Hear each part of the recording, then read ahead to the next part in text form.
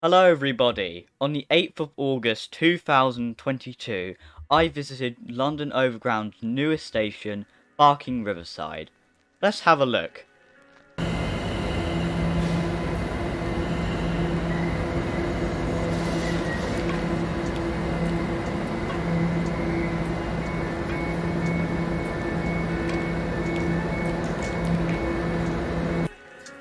The new Barking Riverside station is located in a new urban development with the same name that is located between Creekmouth and Dagenham Dock, and to the south is the River Thames.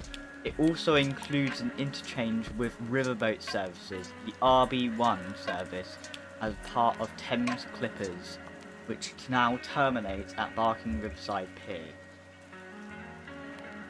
For this new extension to be built, the Gospelow to Barking line, also known as the Goblin line, now uses the C2C alignment of tracks just before Barking station until Renwick Road, where it then goes on a brand new viaduct and takes a sharp curve down to the Riverside.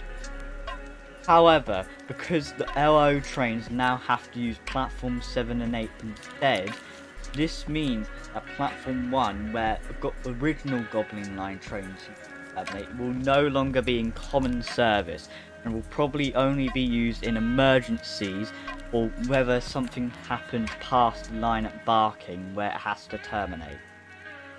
Now onto the actual station. It has two platform faces in an island configuration and a modern and sleek design, half the platform being enclosed by glass and another half being in the open but with a shelter, which I do quite like.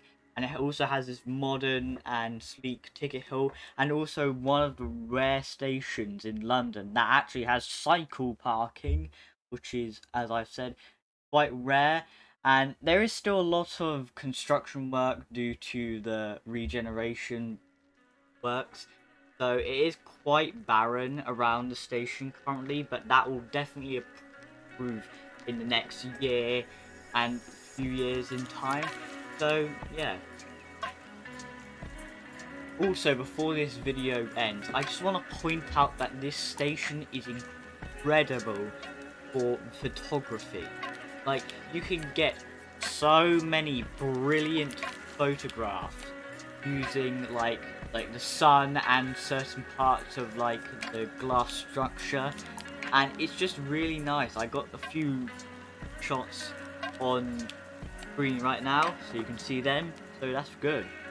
Anyways, that's the end of the video. I know it's kind of short, but I will continue making videos now since I haven't uploaded a proper video in like over 2 months or something, and that's not very good.